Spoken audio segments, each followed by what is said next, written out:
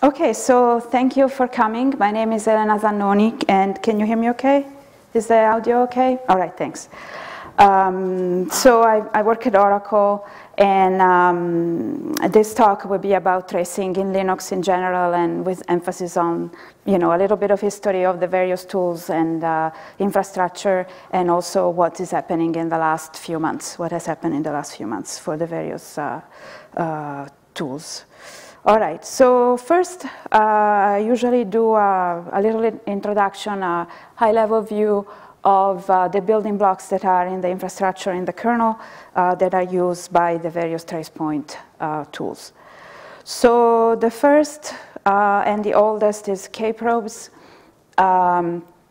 which allows dynamic kernel tracing. Basically, it allows you to trace a running kernel, and that's the lowest level infrastructure that we have. Of course, it requires kernel configurations, config kprobe to be set to yes.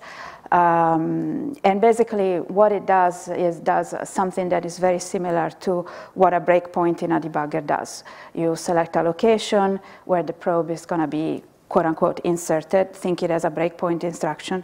When the location is hit, the execution is taken by the handler of the probe, which will execute some actions, which usually mean collect some data that is available at that particular location, like, I don't know, the return value of a function, the arguments of a function, some other variables, timers, and stuff like that.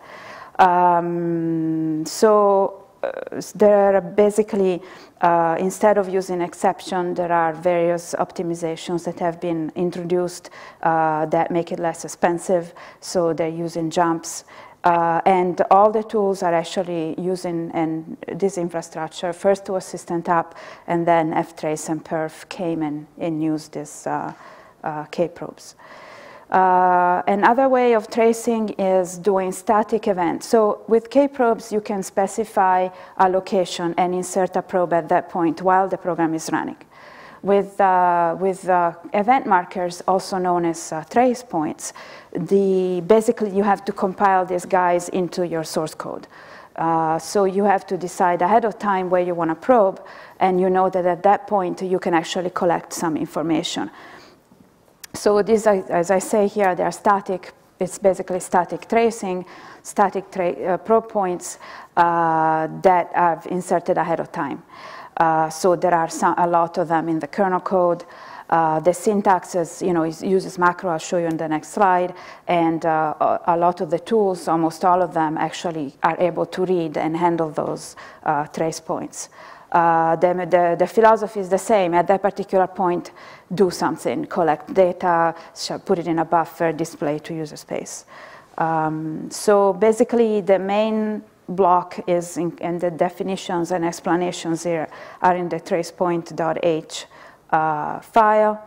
And this is kind of how you can define it. I didn't give a full example, but basically there are two ways of defining an event, using a macro called trace event and using another set of macros that work together, define event and declare event class, and other auxiliary macros, but those are the main ones. So basically trace event is when you have one location, one event, do one specific thing. In other circumstances, you can declare a set of events based on you can define a class, and then each class can have different events declared for it that differ basically only in the name. The structure of the event and what they do is the same. So in that way, you can coalesce some of the code into one location without having to redeclare the event in full, because it's pretty beefy at each location. So first you define your events, and then this is done in the .h file, and then in the .c files where you actually want to probe and want to measure things and collect information, you insert a function call that starts with trace underscore and then the event name. So you can have trace underscore sched switch, that is this call, or in another case in random.c you have trace underscore mix underscore pool underscore bytes. So in the first example, if you go and look at the code, that's one single event. So it actually uses the trace event macro. In the other case, in random.c, it has been consolidated in using a class, and the class is called random mix pool bytes, and that defines several events within that class. And then you see that each of them is defined by a separate define event macro that is much lighter weight than a whole trace event macro. So those are trace points. And as I said, the tools use this. ftrace can use them, perf, systemtap, and so on. So the other piece of infrastructure that you will hear and that you will see is the uprobes. Uprobes allows to do user space dynamic tracing. So the same way that kprobes allows you to do dynamic tracing in the kernel, uprobes allows you to put probes on the fly in your applications.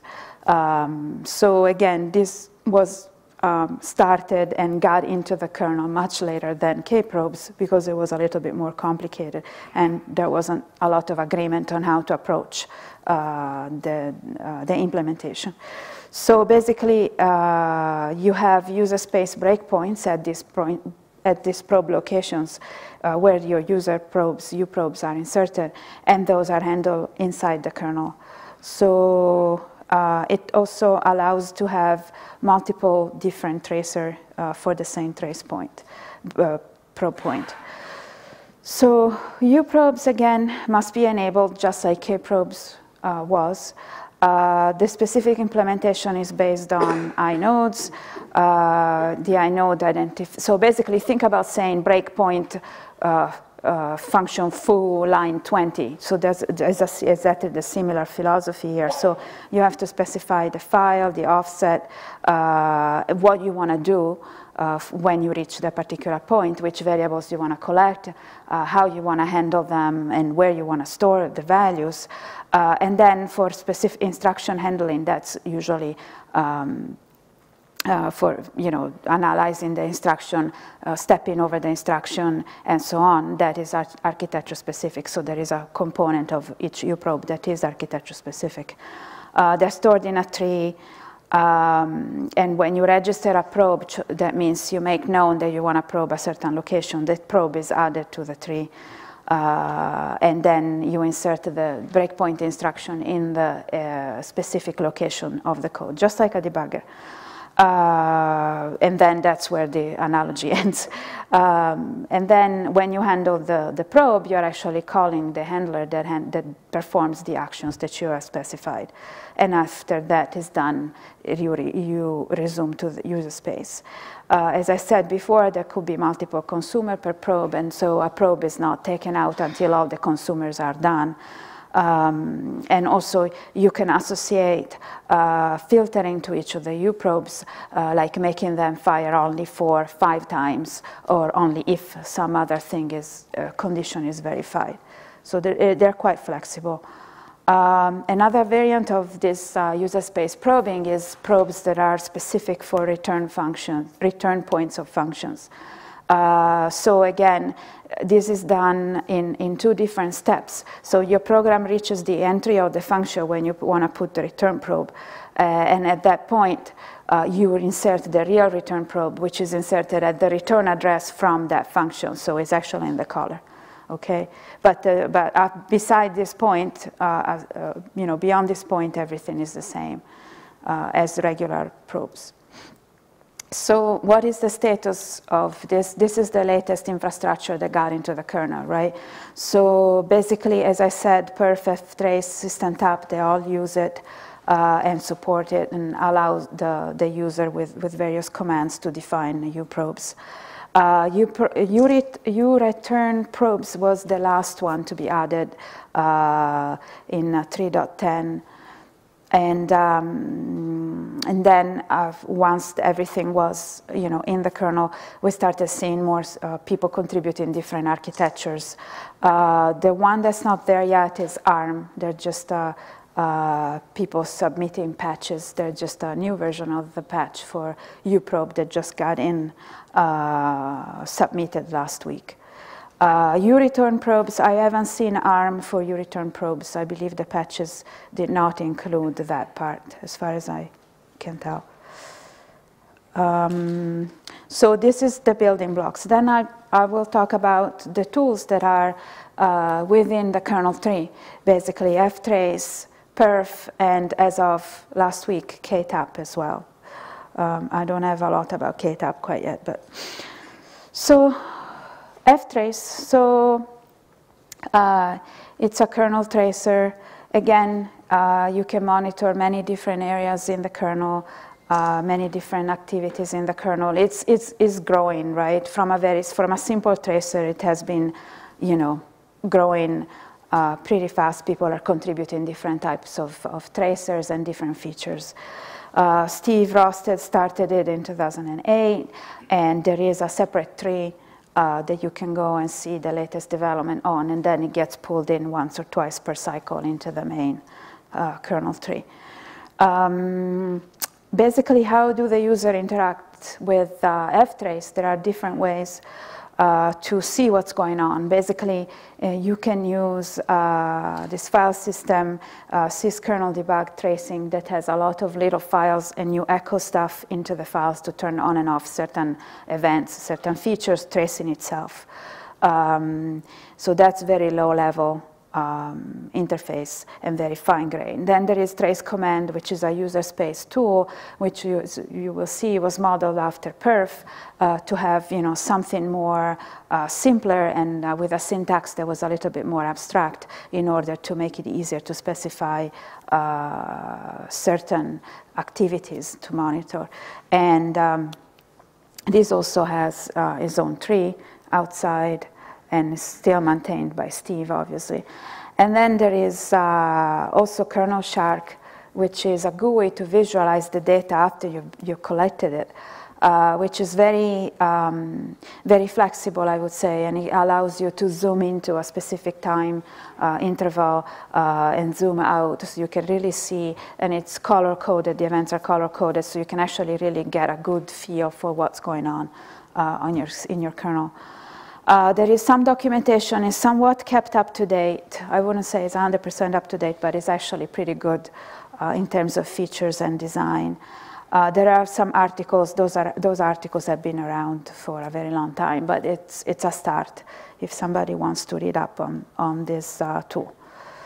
So again, this also has 1 million configuration options for the build system, and basically each of them will tell you which type of tracers you are building into your tree. Some distributions like Fedora enables a bunch of the tracers by default. So basically, how do we do controlling, and how do we look at the output? Basically, as I said, the debug tracing directory has all these little files. So basically, some of these, the ones I have here, are by no means the whole set.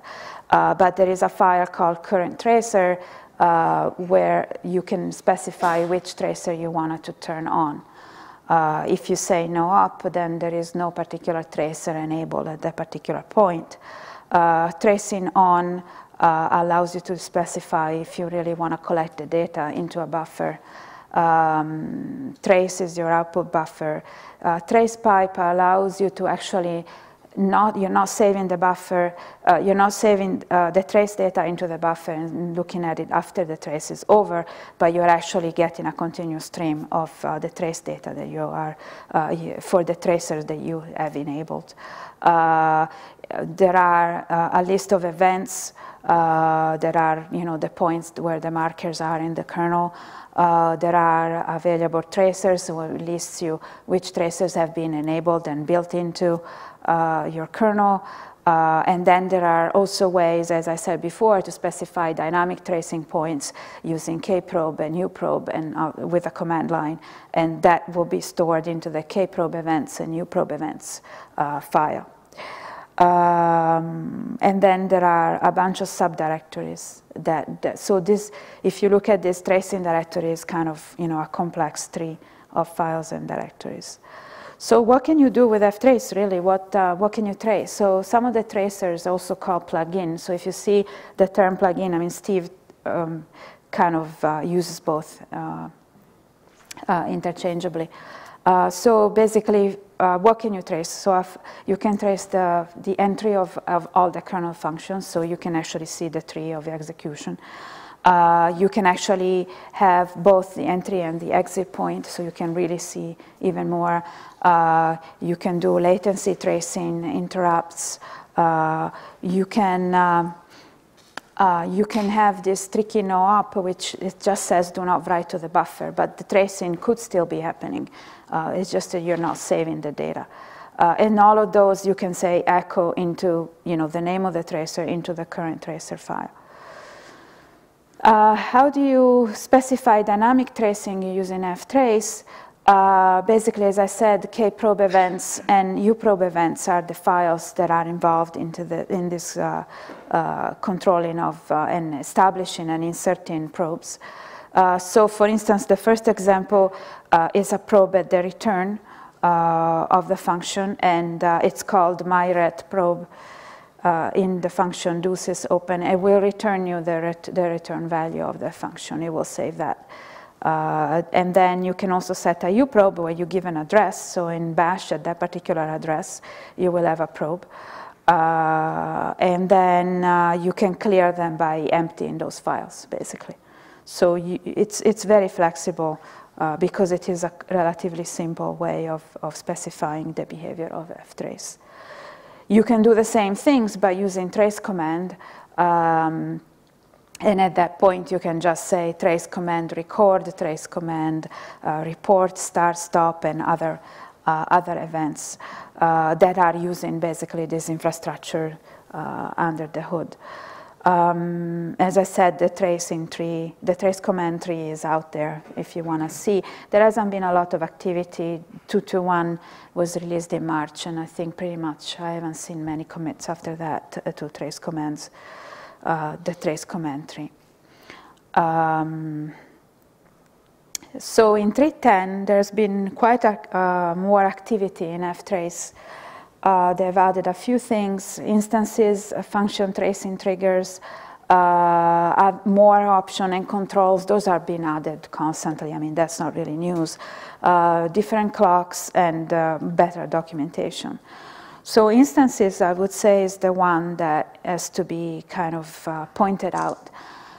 Basically, it allows you multiple output buffer, and you can basically direct events to different subdirectories. So there was previously in that tracing tree, there is an output, there is a single output directory, but now with the instances, you can actually create multiple ones and control each tracer independently. So if you do, they are under a tree called instances. And each of them, you see that the structure is kind of duplicated because it's the same functionality. But you don't have to populate them and write the files by yourself. They will be done for you. Basically, the rules that apply for the main directory of echoing values and ones and zero into the files to control, basically that's the same strategy that you have to use with instances. Right now, it allows you to have this infrastructure for events, so for the trace points that are in the kernel. It will be extended, I'm sure. It's just that people have been very busy doing other work in the last few months. But that's the newest thing. And then the other one is function triggers. Basically, it adds more fine control of events and allow you to start tracing something only when a certain function is entered. So you are instead of tracing everything from the start of your program to the end of your program, you are restricting the interval or the area where you want to trace something to a specific function. Basically, you can say, if you see the examples of the syntax that I've given, basically in the enable event, you can set one. The first one is to set just a plain function trigger that works for that particular function. Timer start, and then, add timer on. And then the second example has a 5. If you see a column 5, that means that you're going to trace only the first 5 times that you enter that function. And then the last one, it tells you how to basically stop this conditional event. You know, you're not interested in doing it conditionally on the function anymore, because you're saying disable the event. So there are other conditional or also called filters. Basically, you can collect the data when you enter a certain function foo. You can dump the stack trace. Again, if you enter it, the first one tells you to do it every time you enter it. The second one only 5 times, the first 5 times. And then the third one, disable it. Or you can take a snapshot of your system once you enter the foo function. So basically, this allows you to be very, very flexible in how you trace and how you narrow your trace. Instead of collecting a ton of data, if you know that something is going wrong within the function foo and not anywhere else, you can just focus the collection of your data for that particular function. There are a few new options that have gone in 3.11. Basically, you can dump the trace buffer when you enter a certain function with these 2 options, dump and CPU dump. Basically, again, another way of getting intermediate state, because the buffer could be overwritten because it's a circular buffer, right? So if you want to save something before you're finished tracing. And then trace off on warning, that basically will stop collecting trace data before a warning happens, because then you might get the trace buffer overwritten by other stuff that you don't want. You would just want to get up to that particular point.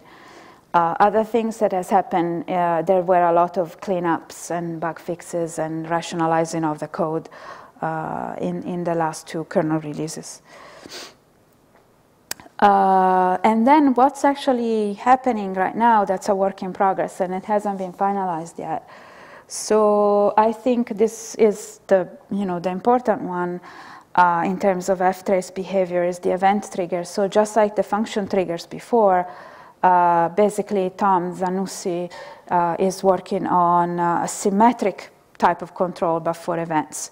So basically you enable tracing of whatever you want to collect only when something event has happened. So there is this particular event is called a trigger event, and when you reach that point in the kernel where the trace point is, for instance, then you turn on this other collection of other tracing data, and not before. So only when that particular place is hit.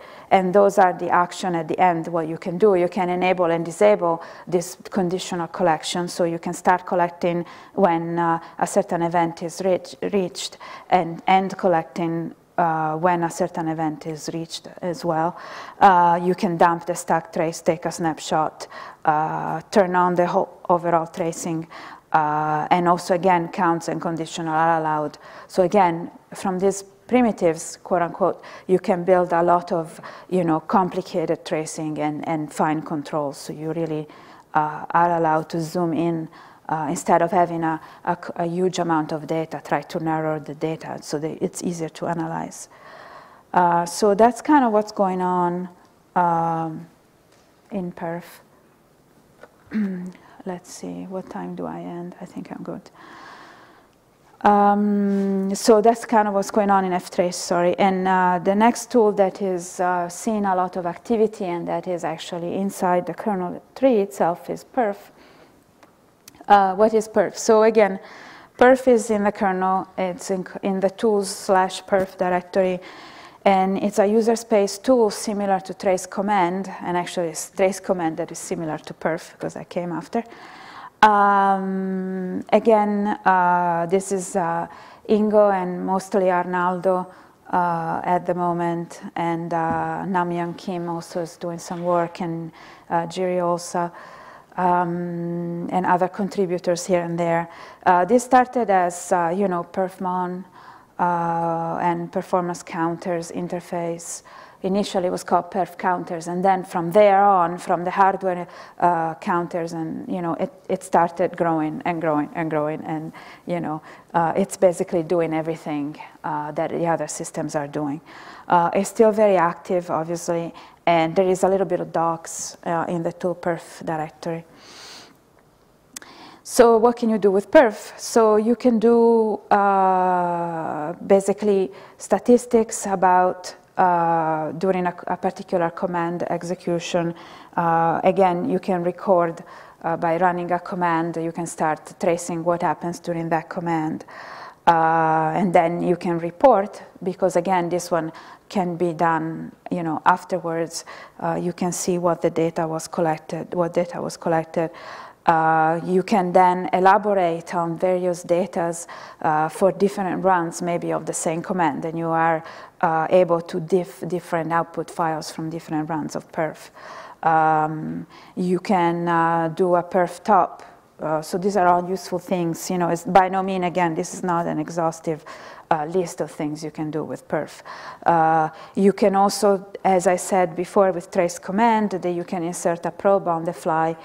You can also do this with perf, and do with perf probe. You can insert a probe at a specific point in your kernel on the fly, and the mechanism is the same if we use K-probes. You can also talk about profiling and recording performance data of scripts, for instance, when you can run a trace, a Perl script or a Python script, and you can analyze what they're doing. So it's kind of pretty interesting. Perflist, again, allows all to show you what is available in types of events that you can monitor. Anything there is a big part of perf that has been done for KVM, so you can monitor activities of guests and things in your virtual environment. What can you see? I mean, you can have you know, hardware events. Those were the first ones that were added. So CPU cycles and so on. This uses libperfmon, YPFM. Software events in the kernel, and then at the end, static trace point and dynamic trace point, which are the K-probes, and the trace events and define events that I showed you before. So it's basically everything, you know, a bit more. Everything and a bit more. So again, there are a lot of fine-grained parameters that you can use to control what you are monitoring. You can do system-wide, CPU-specific, process-specific, and so on. So you can do quite a lot with perf. Again, you can also do dynamic tracing with perf probe, just like I said before with perf, with ftrace. Again, you can use many. The reason I say syntax can be simple or complex is that there are many different sub-parameters and parameters that you can specify, basically. To define a probe. You can make it as simple and as complicated as you want. You can also show the source code because it understands the debug info. So this is becoming, you know, it's learning how to be a debugger basically as well.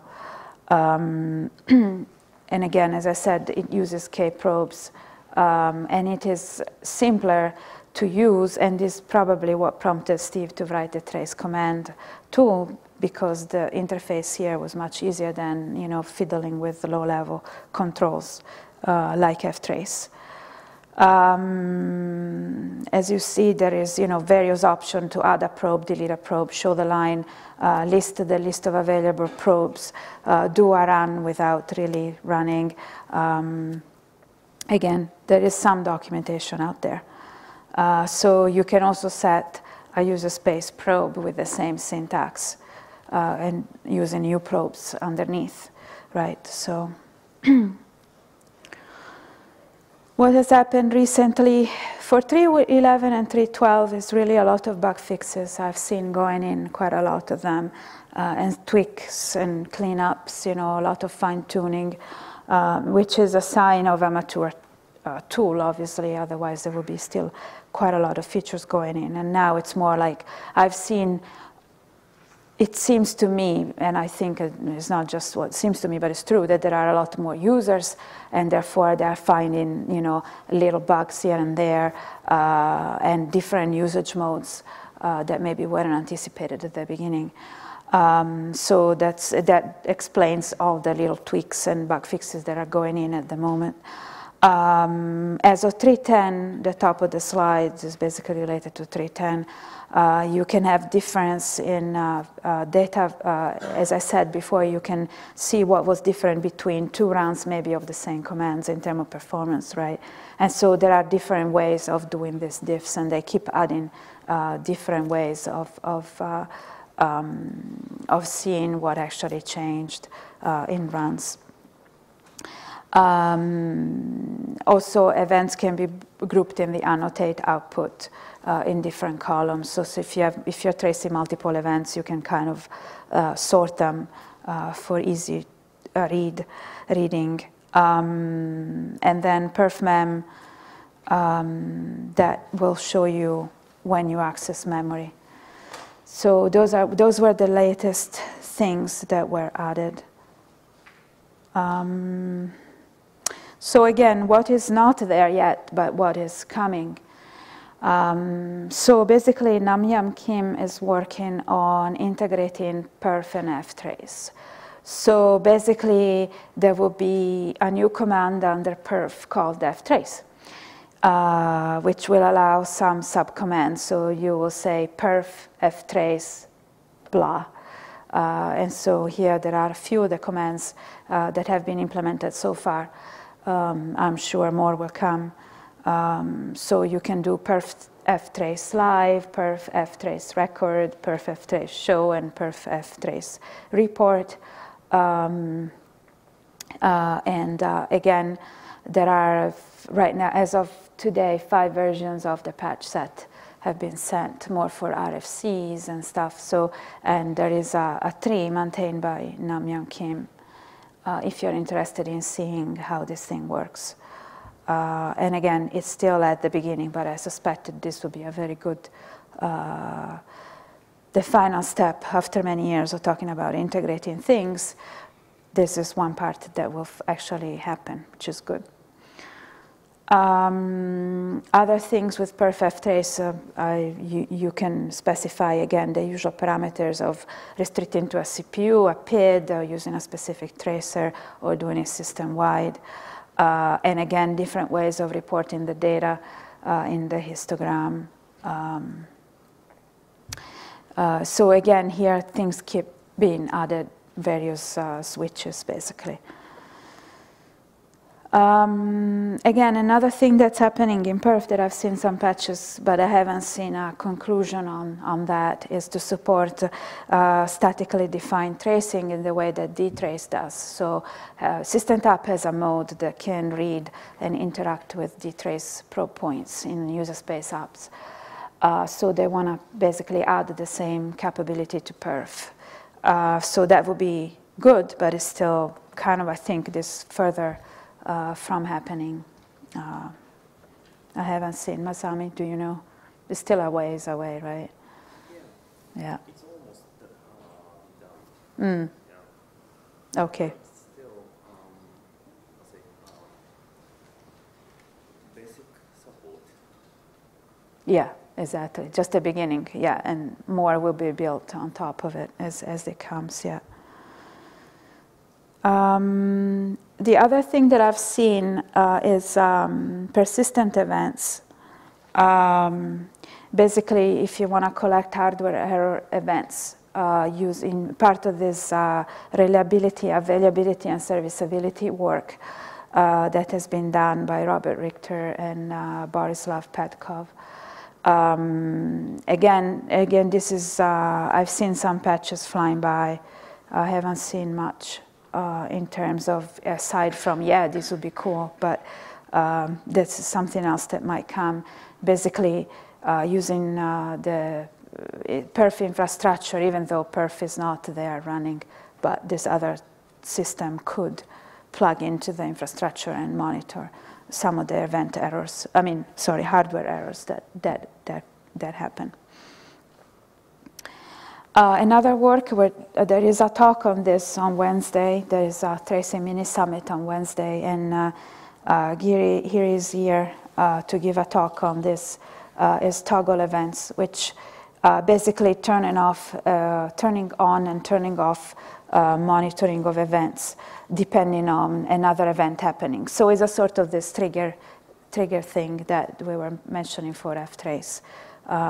So there is a wiki page, but it doesn't have a lot of information. And there will be a talk on Wednesday on this. So I'm curious to see myself and see where this is. Some stats, this is kind of, not very enlightening, but it gives you a little bit of a history of how the two tools, ftrace and perf, evolved. So basically, this is the number of different contributors in the changelog, nothing more than that. But you can see the ftrace was active and then kind of lost a little bit of momentum. A lot of people started working on perf, and now still kind of, the balance is still towards perf. There are more people contributing to perf. And then, of course, if perf and ftrace become one, then this distinction will become kind of meaningless. But until that happens, I'll keep putting it into the slides.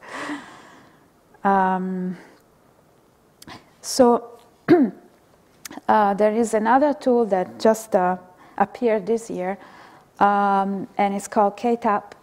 And it's new, and it has been recently pulled into the 3.13.3 by Greg KH.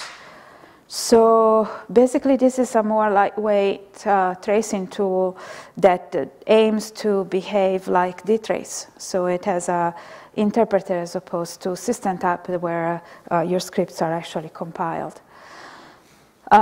So this is just getting in and still being worked on by Jovi, Zhangwei, and there is a web page. There is some documentation, and it has a port of a few important architectures already, and so it's been received very well. It's simple and kind of robust, and so it's gonna go in.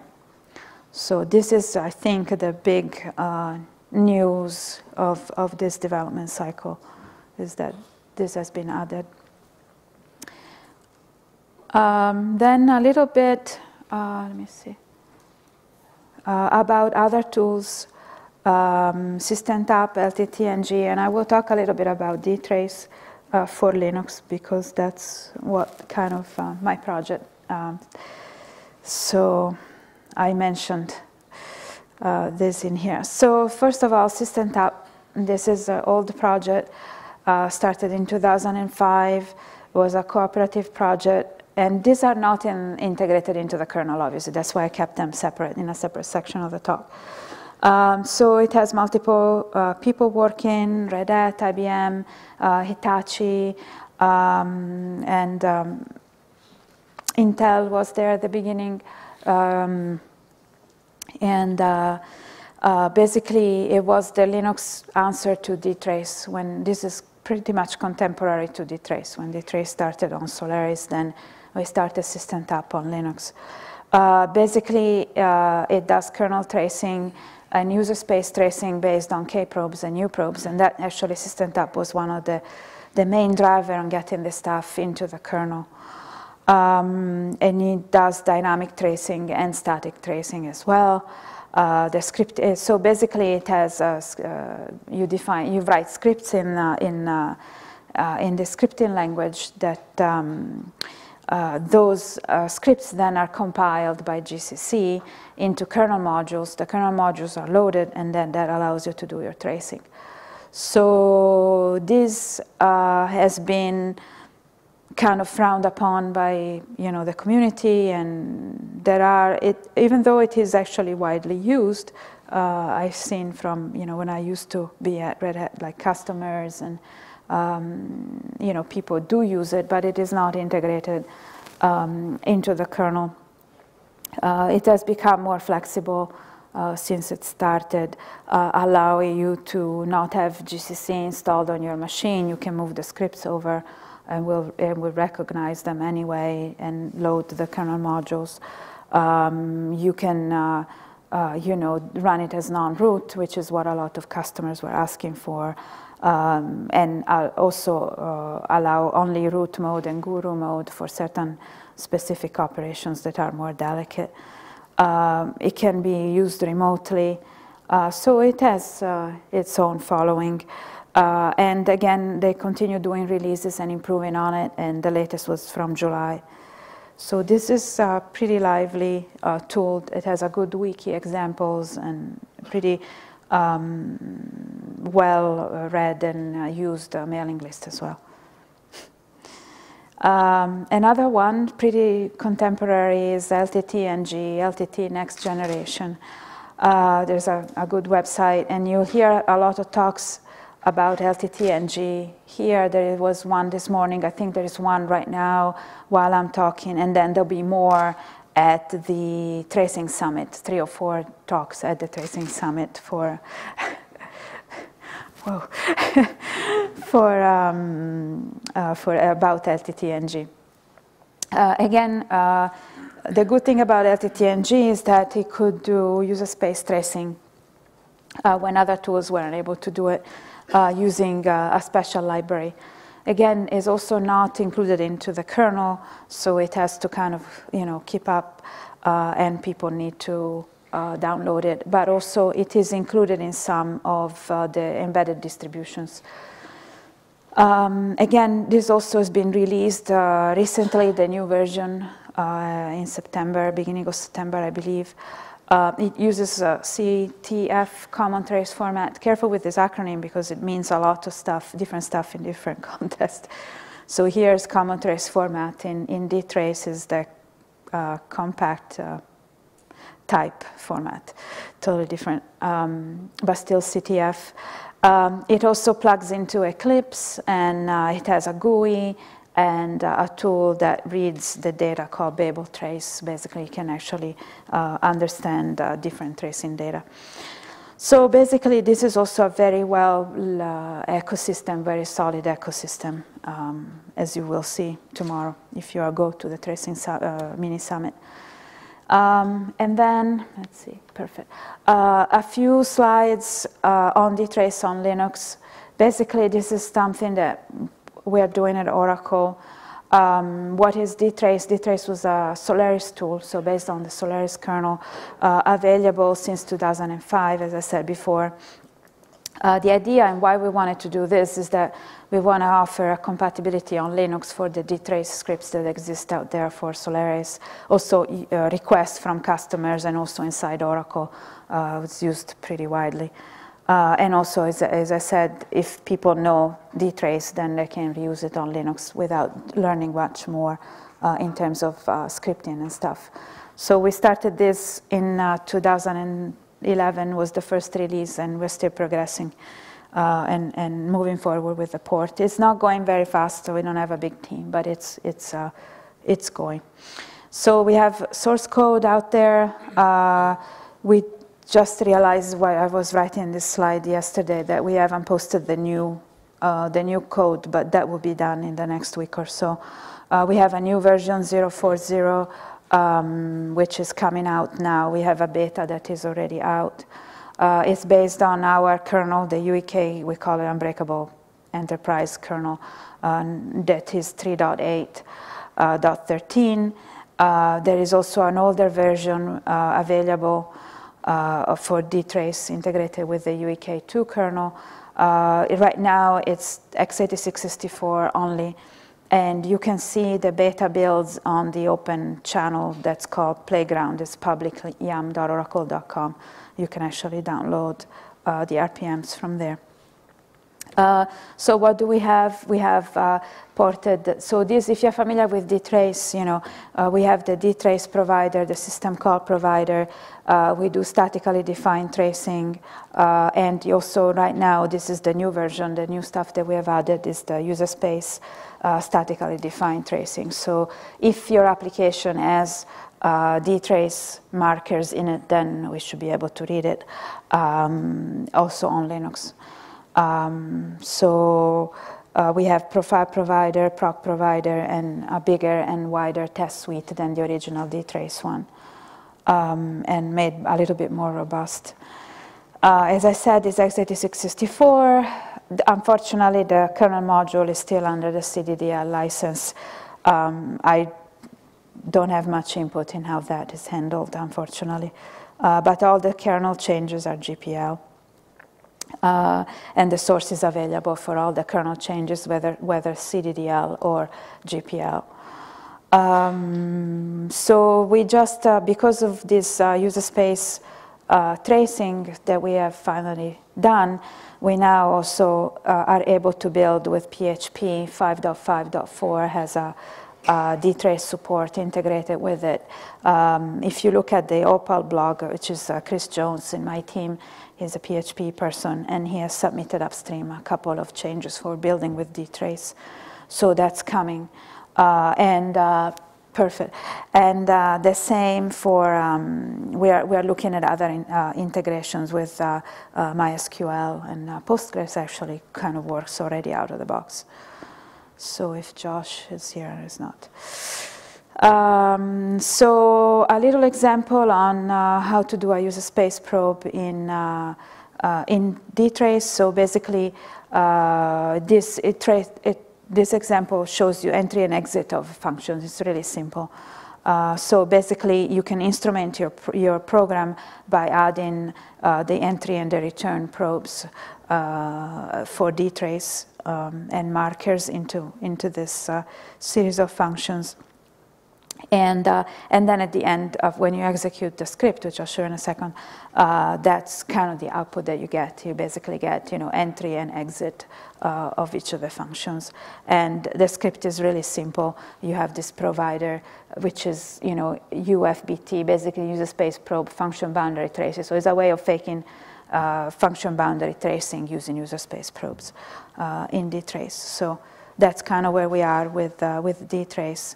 And we're being careful at preserving the dtrace semantic so that people that are used to Solaris dtrace compatible with, of course, the differences with the Linux kernel, but at least the most of the semantic and syntax is maintained intact. So that's pretty much it. And I keep bringing up these issues that are still open. So there was one time talk of KBI for trace points. I don't know if there has been any progress on that. I haven't seen anything specific. It's kind of died out as an issue, but. So I wasn't allowed to change the trace point at one time. I was really miffed about that. So I think effectively there was maybe a problem. Okay, a de facto. The reason why I'm refusing to add more to the state. Okay, so it has crystallized whether or not we wanted it. And then scalability, you know, again, this is still an area of improvement. Most of the work I showed you here is regarding, you know, more close to the kernel. But this morning there was a keynote where they were talking about this Zipkin system. You know, basically in general distributed tracing, that's a little bit wider scope than most of the people that I know are actually focusing on. So that's another area that probably users are feeling that there is the lack of a tool that can actually do this. In terms of code integration, there was talk a year or so ago about integrating the infrastructure of, there are multiple different trace buffers that are maintained by perf, by ftrace.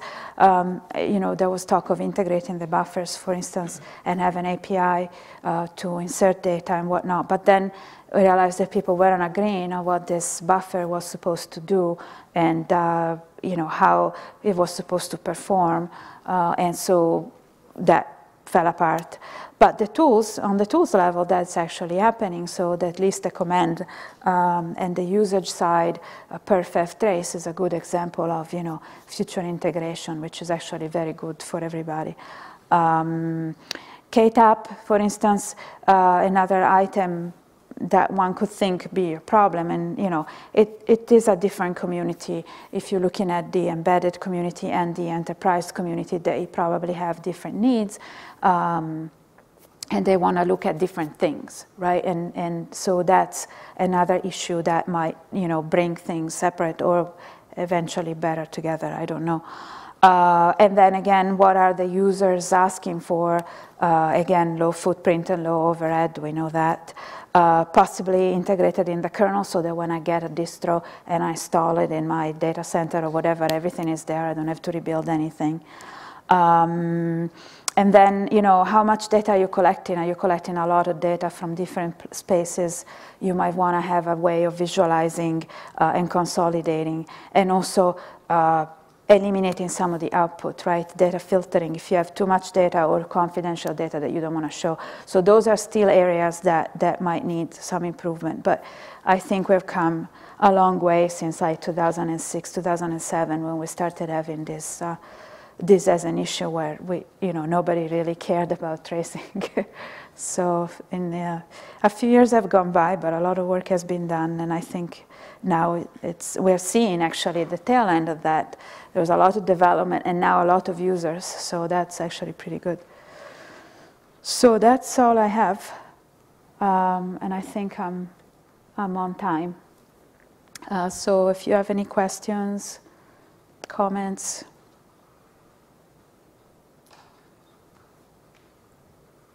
I have a microphone somewhere, but they took it away. So speak loudly. How is the ftrace and ptrace connected to the kernel? If I want to use old kernel, not the tree. It is in the kernel tree, so. To do some modification and still see the functionality that the kernel supports with the new user space too. I don't think it's very backwards compatible. I'm not sure. I think maybe some basic functionality you might be able to do, but if you're using a newer like trace command on an older kernel, I don't think there is a lot of cross, yeah. And that's one of these things of like, no kernel rebuilds. That's one of these issues too. I mean, a lot of people are not using the latest and greatest kernel, like 3.12 or C6 or whatever. They're not using that. They're using RHEL 4, hopefully not, but not still RHEL 4, but RHEL 6 or whatever. And that is one of the problems that a lot of the users have brought up, that it takes a long time for this advanced development to trickle into the distros.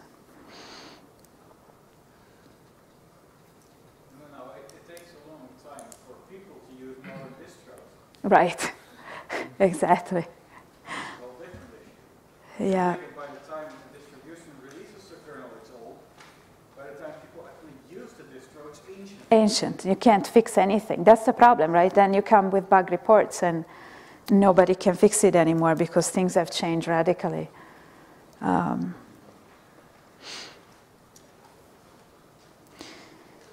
Okay. Do any of the tracers make use of any hardware assistance, like the ARM's got branch tracing as part of the core? I wonder whether any of these tools use that. I don't know. Masami, do you know? I don't know what we do with ARM, but Yeah. first they use the Intel VMU features like Right. like a branch trace without input flow. That's just performance characters. Intel also got a branch tracer in the debug store. So they have trace buffers. They have trace buffers from the CPU. Yeah, you have to give a physical address, and then you just dump data in there, and then it just dump right back at the user space. Now we're done. Sorry. All right, we're being kicked out. Thank you.